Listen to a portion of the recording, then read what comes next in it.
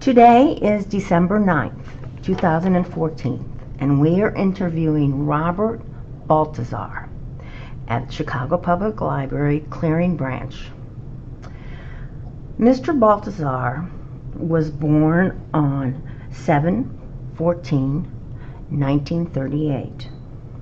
My name is Cheryl Walker, and I'll be interviewing Mr. Baltazar. Barbara Johnston will be the court reporter for this interview. Robert, where were you born?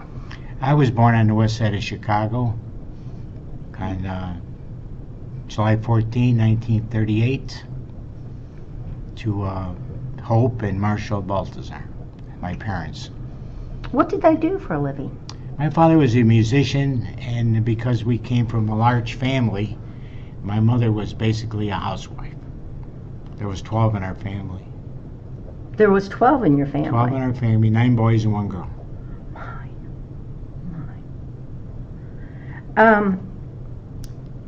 Okay, so did any of your siblings serve in the military? None of my children served, no. No, your brothers and sisters? Yes, 4 of my brothers, including myself, served in the armed forces. Were you in the service at the same time? No, my brother Eddie, who's the second one, I was in the service first, and he came in about a year and a half later. So we were for maybe a year in the same. He was in Germany, and I was in Texas. Are you the oldest of you? I'm the oldest who served, but there's a brother older than me. Okay. What were you doing before you entered the service? I was going to high school, and I had graduated in June of '56, and my life was pretty quiet, and I just decided to go into the military to give back to my country, something I can do and make them proud of me. And what branch of service were you in? I went in the U.S. Army. Okay. Can you tell us about the early days of your service? Where did you go for basic training? Well, we went, I was kind of shocked because we went downtown and got on the train in Union Station, and being a private, they didn't tell me too much, and the train pulled out, and I was kind of, well, I guess I was scared. And the train went to Fort Leonard Wood, Missouri, and they let us out, and they put us in a withholding company because we didn't have uniforms. So for about 2 weeks we were like a ragtag outfit, and then we went to a big building where they quartermaster where they fed us and dressed us, and that was it. So about a week later we started in the company, and we started boot camp. What was your company? It was Company B of the engineers outfit, and we started there. So it was quite difficult at first because it was physical. And as time went on, I was a young boy, 18 years old, so it wasn't that hard. But there was a lot of discipline, and you had to listen and behave and do what you had to do. So I just decided to not give anybody trouble and work hard. Do you remember some of your boot camp friends? There was El Halist and Lenny Colin, and just a couple of people that I knew that I met for the first time, and it was just a lot of work and a lot of people there, and when you were finished you were just so tired you didn't have time to maybe write a letter home. What did you think what do you remember as the most difficult? Oh, I think I was never away from home. And the first year we were there for Thanksgiving, and it was just at home we always got together and had a big dinner, and my brothers and I are very tight, even today. So being away was hard, but you get used to things, and you just got to pick up and after yourself and go on, you know. But that was one of the toughest things I had to do. After boot camp, where did you go? Well, after boot camp, I finished boot camp, and they gave me orders to go to Fort Belvoir, Virginia. So I went there, and they put me in a school for drafting and illustrations, and I always had a little hand in artwork. So I took some tests, and they sent me there, and I was there for about 8 weeks. And like I said before, I marched in the Eisenhower's inauguration parade. So that was something. And where was that at? That was on Pennsylvania Avenue, right downtown. And you showed me a picture of a float. Is that when you made that float? No. That was when, after I finished there, I was sent to Fort Sam Houston, Texas. And I was assigned to Army Medical Service School, which did all the work for Brooks Army Hospital. So going back to marching into the Eisenhower inauguration parade, did your unit do that? Did the whole base do it? I think the whole base went out, and there was Air Force, Marines, and every branch of the service was there. So it was really a big highlight in my life, just to be a part of that. So I felt like a small way I was giving back a little bit. Did you get to meet Eisenhower? Well, I didn't. I saw where they were sitting, but there were so many people sitting there that we passed by rather quickly. I think I saw him, but I can't be sure. Do you remember, did you salute him? Yes, as we walked by, the whole company saluted. Okay, so after engineering school, or drafting, and was that Company B also? Yeah, that was Company B. Okay. You said you went to Texas. Where in Texas? Okay, I went to Fort Sam Houston, Texas, which is located right outside of San Antonio, Texas. And they put me in we were attached to Brooks Army Medical Center, Company B, the 1st Battalion. And we did everything for the school. They were teaching doctors and nurses, and that's when I found out that there was a lot of Vietnam doctors there, and they were learning, and then we would go out on the field and put up MASH outfit tents and everything, and the doctors were training out in the field. So you were at the beginning of gearing up for the Vietnam. Yes, because when I got out of the service, they wanted me to re-enlist, and they were sending the hospitals to Asia, to, Vietnam.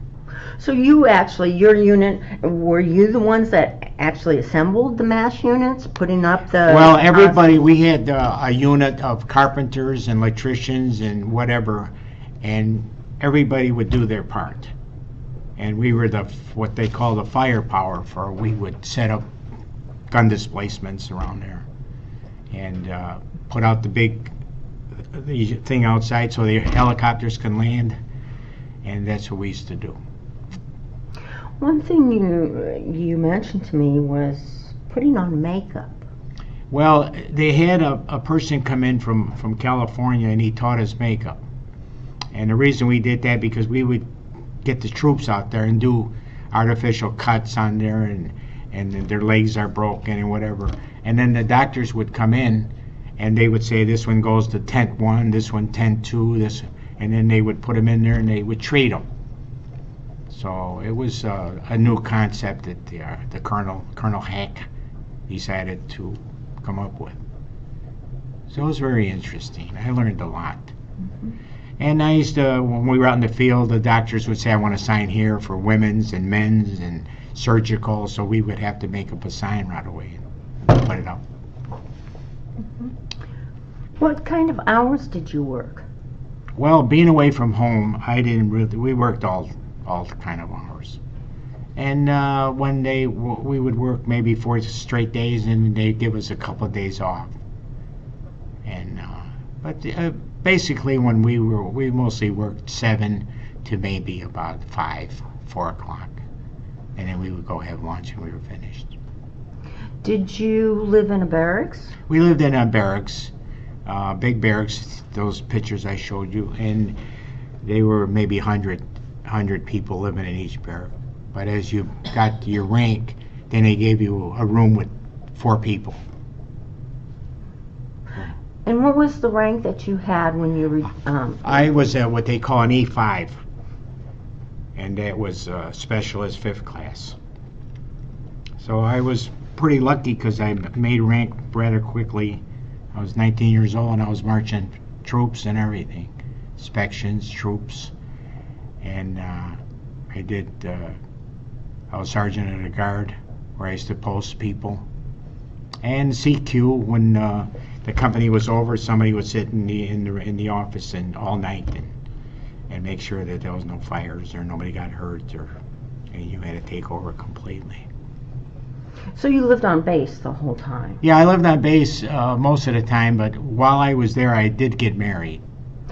You did? Yeah, I got married rather young. In fact, my wife is still my wife today.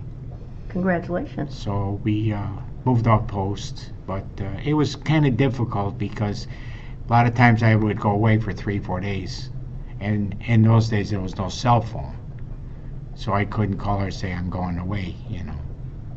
So. Talking about communications, how did you keep in touch with your family? You said it was difficult with your wife. Well, it was mostly just mail, because they used to have what they call a telephone post on base, but you could never get, you go over there and there was thousands of men calling on the phone, so it was difficult to get a line out, So we just wrote letters. That was it. Did you enjoy mail call? Oh, when my wife went back home, she went back home, and my daughter was born, so she went back home with her mother.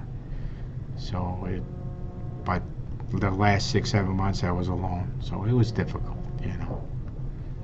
But I had a lot of work to do, so I kept busy, And when I finished, after 3 years, I was on what they call a reserve for 3 more years, and then I got my final discharge. But I felt good because when I first went in, I had to set an example for my brothers because they were to follow. So we all served, and we all got honorable discharges.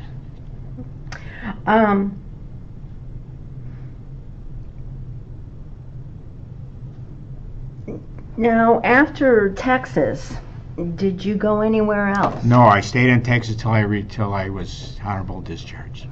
What base was your favorite one? I think Virginia, because there was more to do there.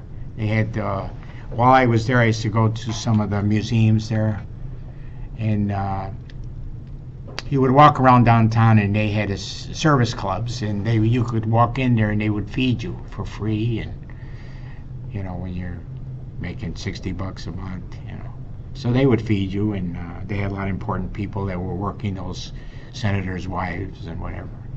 But there was a lot to see for free. There was zoos and parks, but when we got to Texas, it was wide open. And kind of, if you didn't have a car, you were stuck.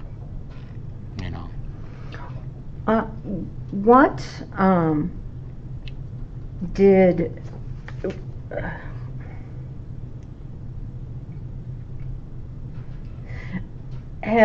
what medals have you received? The only medal I received was a good conduct medal. That's all. Okay, on your form, you talk about some special duties. What can you tell us a little bit about those? Well, the special duties that I did was we did a lot of artwork. And we did work that was, people would come in, officers, and they wanted their helmets painted with everything, you know, their captain stripes on the helmets, and we weren't supposed to do that, but we did it. It kept everybody happy. And you know, I volunteered for the makeup, and I was sent there for a couple of months with an instructor, and it came out pretty good. Plus, you know, working on the float, we were working on the float on our own time, and it took a couple of months to do it, and we won first prize. Okay, tell me about that float. Well, it was the Battle of the Flowers Parade, and every year in San Antonio, a lot of organizations built a float and put it out. So somebody got a hold of our colonel, and he volunteered to build a float. So we had a big meeting, you know, this picture with all the troops there, and he said we were going to build a float. So did everyone help with that float? Everyone Yes, in your company be? Everybody that was here attribute something. We made fish, and we had we had a fireproof to float, and the carpenters built a ship type thing. If you see, look at it.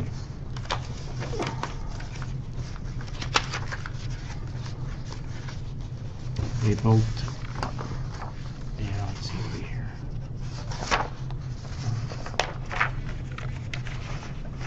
Well, they built a big ship, and we made all flowers. These flowers were real. So they delivered all the flowers. We had to cut them all and put them on the float, and there was lights on there, and we had people marching. But, you know, and it just was a big project, and the colonel got all the, you know, shook his hand, and he gave us a party. So that was all extra. That wasn't something we had to do, but I enjoyed it. Mm-hmm. Okay. Excuse me. Did any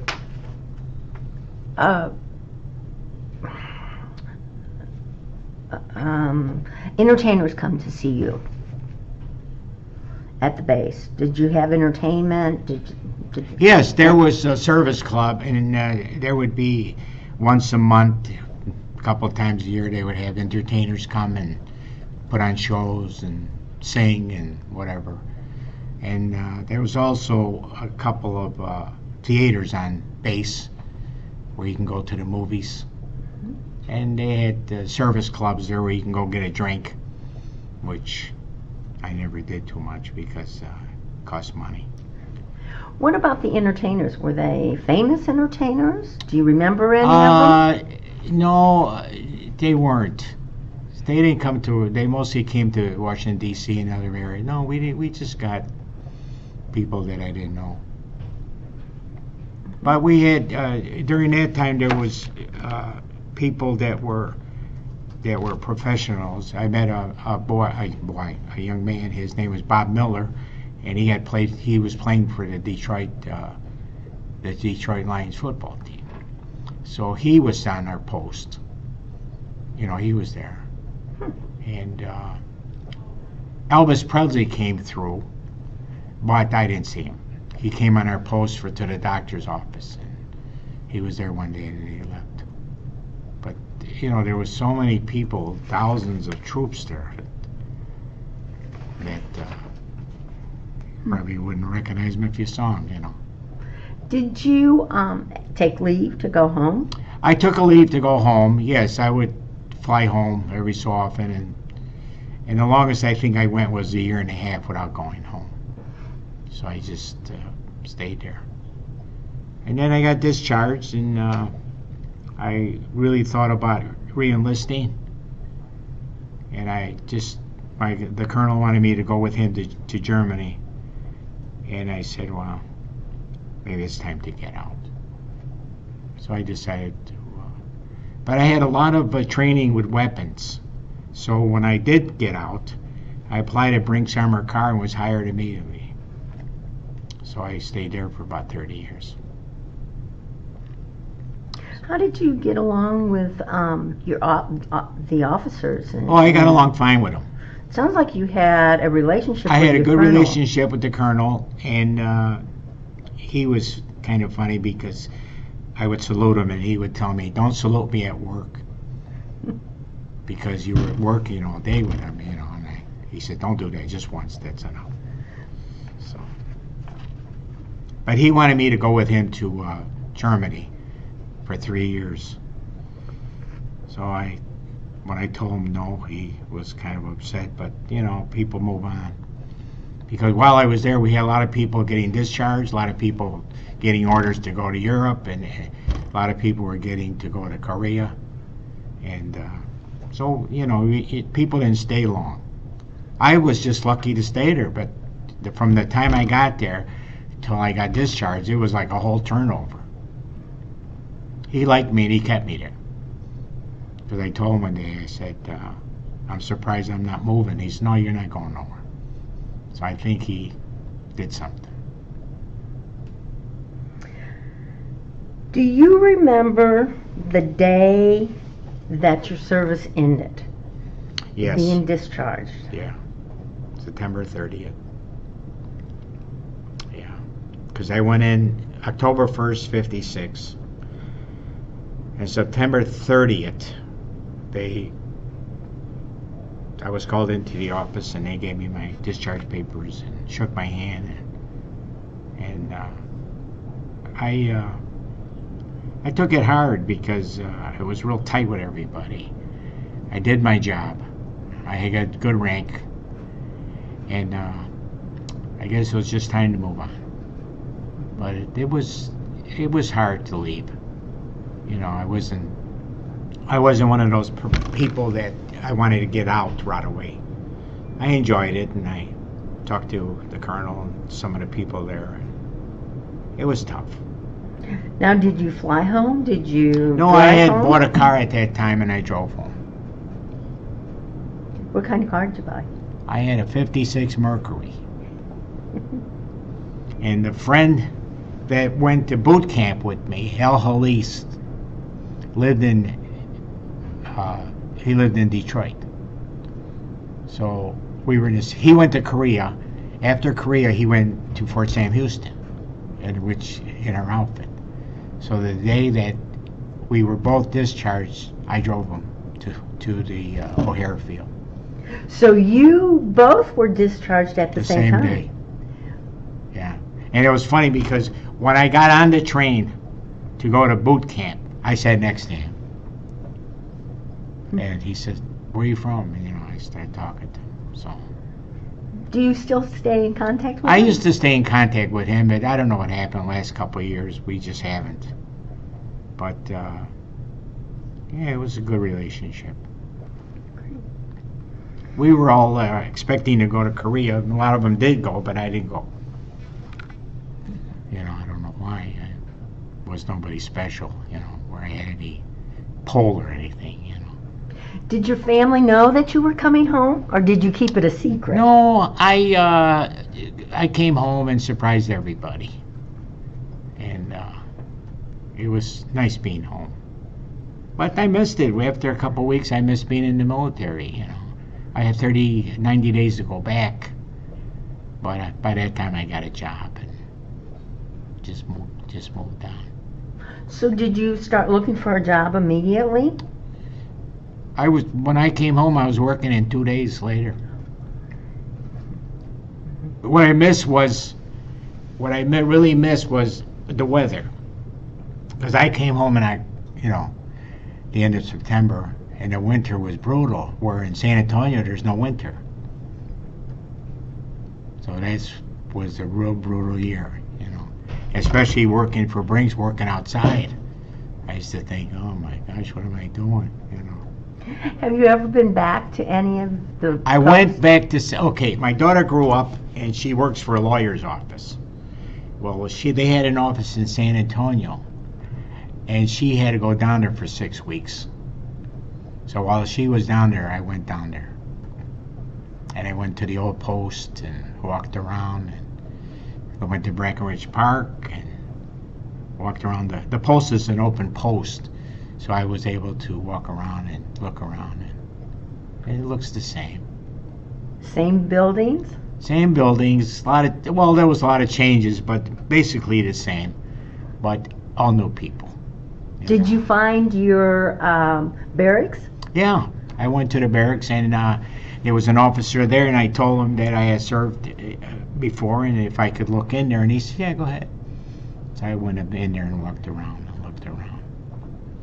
It was, well, you figure I've been out of the service 1959. It's been a long time.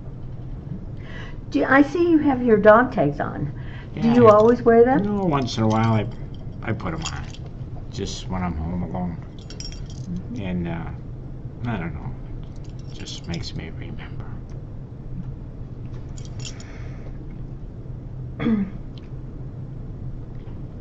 Did you join any veterans organizations? No, I never did. I just got my veterans card, and I've been down to the Veterans Hospital a few times, for, well, I have insurance now, but I just went down there and signed up so that if I ever need anything, I have my veterans card. I could just walk in there and get medical attention, which I thought was nice. I feel that, the time that I put in, I always felt that I did better for the country, that I gave something. So I always feel good about that. My mother came from Mexico when she was a little girl, and my father's people came from Belfast, Ireland. So it was time. They came from foreign countries, so it was time for us to give something back for letting us live here. Did they become citizens? Well, Your parents? my father was born here. Oh. And my mother became a citizen, later on. And all my brothers that served in the military were born here. So we were all in a hurry to do something. Did you have anything that you kept with yourself or with you for good luck? No, just my dog tag. And they gave me a medal for good conduct medal, which I always kept. And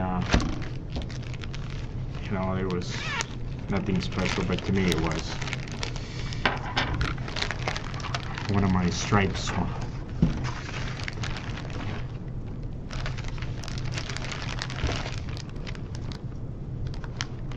Just a few things that I put on my dresser every so often and look at them, Was this one from your dress? Yes. One was like for the fatigues, and one was for your Class A uniform, your fatigues. So it was funny because when I first went in, they called it the Brown Shoe Army.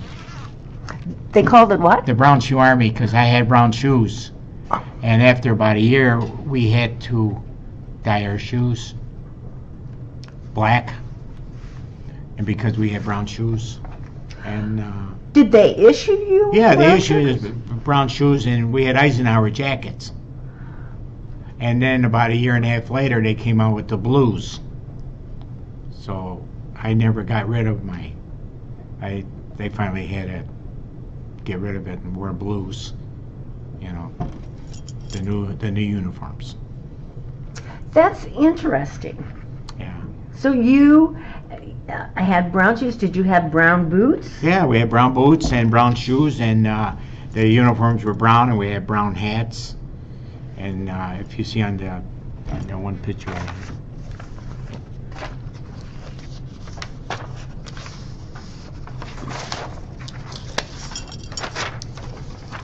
well, see here, these are all brown uniforms, khaki color. Okay. Now it's blues. So I was right there on the switch, on the changeover. And the government, when they did that, they just get the uniforms, throw them away, and give you new ones. So they didn't allow you to keep yours? No. Well, I kept one, but after I got out of service, I don't know what happened to it, but no, they make you change immediately, you know. You know, they get like, okay, October 1st, boom, get your blue uniforms, you know. When you say that you had Eisenhower jackets, can you explain what those are? An Eisenhower jacket is a short jacket, and they had a zipper, like this one here. And that's what they call them, Eisenhower jackets. And there was a Class A uniform that we used in inspections. And then they did away with it, and they had a longer coat. And the longer coat wasn't as good as the short coat, but you got used to what you had to wear. And they kept that one for quite a while, didn't they? Yeah.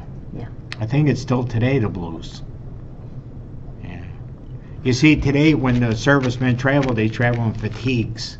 We couldn't. We had to have Class A uniforms when we traveled. And why was that? Well, that was the rules they had. When we came home on leave, you had to have Class A uniform. You couldn't go in fatigues. Fatigues was only for work or combat. Did you take any military hops? Any military what? Hops? Did you fly military planes home? No, I commercial? didn't. But when we were in boot camp,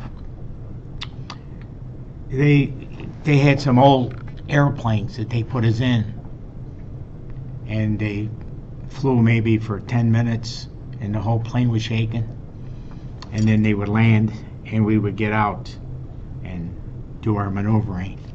But I was always scared because you could look right and you could see the cracks in the plane and everything. And all these old planes, and that's what they would move troops around sometimes, you know.